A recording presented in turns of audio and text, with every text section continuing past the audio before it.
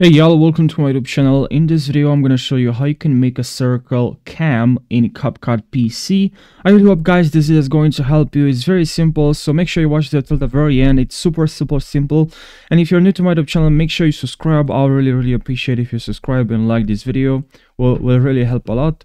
And now let's jump right into the video without wasting any seconds. So just open CapCut and then just drag your video. This is maybe your gameplay and you're playing a game, but you want to import now import your webcam.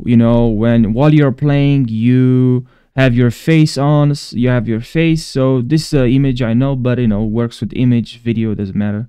And here you want to move your face right here in the corner.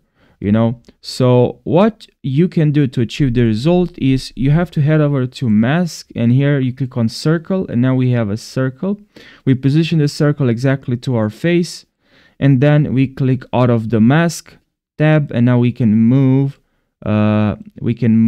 this circle right exactly in the corner. And now when we play the game, we have our face in the corner here. So I really hope guys this video helped you. If you have any questions, you can leave your questions down below in the comment section. And if you have any suggestions for the next CapCut tutorial, please let me know in the comment section.